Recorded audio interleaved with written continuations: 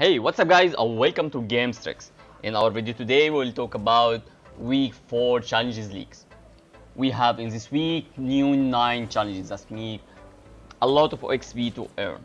Let's start guys and see the challenge number 1, search chests at Slurp Swamp. You have to find 7 chests to earn 25,000 of XP. That's nice guys.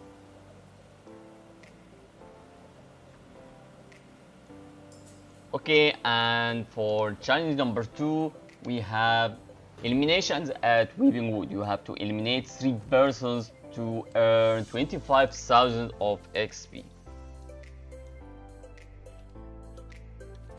And for challenge number 3, deal damage within 10 seconds of bouncing off an umbrella at Sweetie Sand. That will be easy challenge to make just 100 damage. Anyway, this challenge you will earn 25,000 of XP.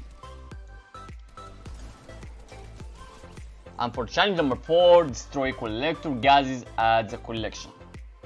You have to destroy 3 times to earn 25,000 of XP. And we have also hack Stark robots at Stark Industry. You have to hack 5 robots to earn 25,000 of XP. And we have also destroy gathers to earn 25,000 of XP.